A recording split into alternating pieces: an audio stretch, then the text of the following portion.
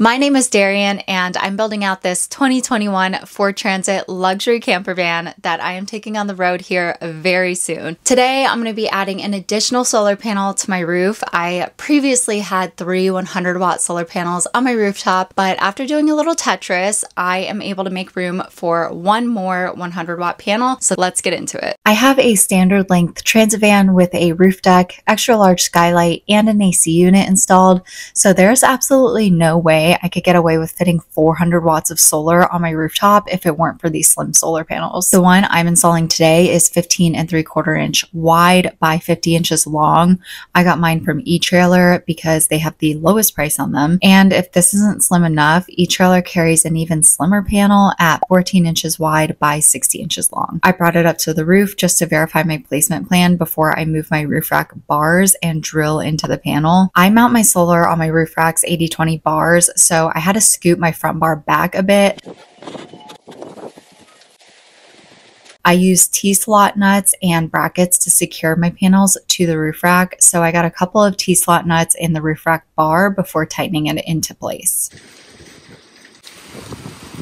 I got my solar panel back in position so I can mark exactly where I need to drill into the panel. These panels do have mounting holes on the bottom of them, but I mount them from the sides. I'm debating if I want to cut the power or not and pull all the solar down from the roof and kind of pre-assemble it in my garage before mounting it to the roof. The issue is the 3 panels that are already up there are such a pain to take apart because there are multiple brackets holding all 3 panels together.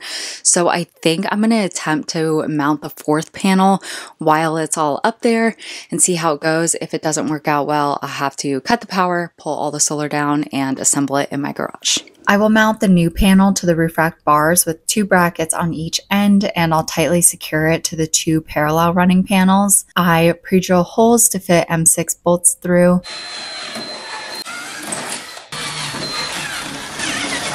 Then I loosely mount 2 slotted corner brackets onto each end of the panel. I just got my new solar panel placed on the roof. I just went around quickly and made sure all of my brackets and bolts align where I need them to mount the panel. Before I mount it though, I need to get it wired. So my current setup is wired in parallel. Right now I have the 3 panels on a 3-way connector. I need to go around and unplug all of my panels from that 3-way connector, remove it and replace it with a 4-way connector. And it should be pretty simple. I just hope that the wire is long enough to reach all 4 panels. We'll see. Fingers crossed that's not an issue.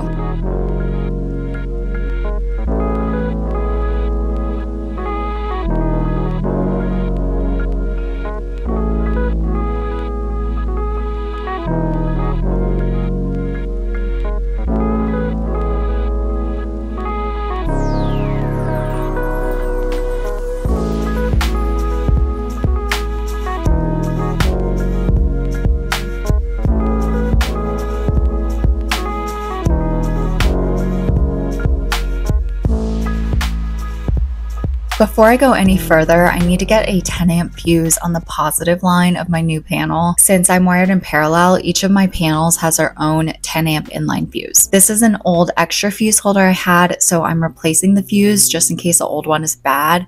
This is really easy to do. Once that was prepped, I brought that and my 4-way connectors to the roof. I only worked on connecting the positive wires to start just to verify my wires wouldn't be too short, and I'm glad I did because they were in fact a tad too short to reach my new panel. To solve this, I needed to add some slack to one of my panels. To make an MC4 extension cable, I cut 2 feet of 10 gauge wire, added a male MC4 on one end and a female MC4 on the other end of the positive and negative wires. You need an MC4 crimp tool to do this, and for reference, the female copper socket clicks into the male plastic housing piece. The smaller male pin clicks into the female plastic housing.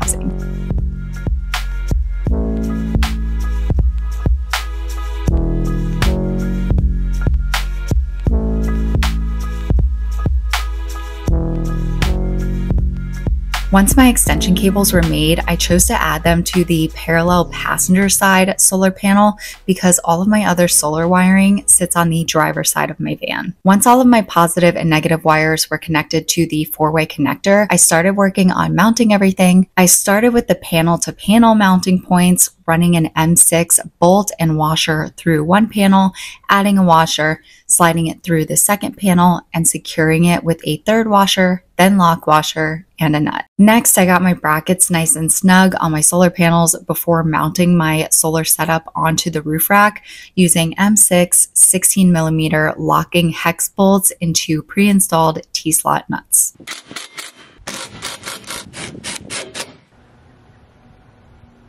If you notice that my new panel looks a little different than my other 3, that's because my first 3 panels are an old model that's no longer sold. Those were just under 59 inches by 14 inches wide, and the new one is 50 inches long by 15.8 inches wide. If you're looking for a slimmer solar panel, more like my first 3, eTrailer has another slim solar panel that's 60.25 inch long by 14 inches wide. I'll link both panels in the description. But one thing you want to keep in mind when mixing different solar panels is what the total wattage is going to be once you wire all those together, because depending on how you wire them and the difference in the voltage and amps between differing panels, you could actually hurt your total wattage, not help it. But a good rule of thumb is wiring in parallel is usually the most forgiving option. With my setup, the new panel is actually really similar in both voltage and amps as my other 3 panels. Since I'm wired in parallel, I can calculate my total current by adding up the amperage from all 4 panels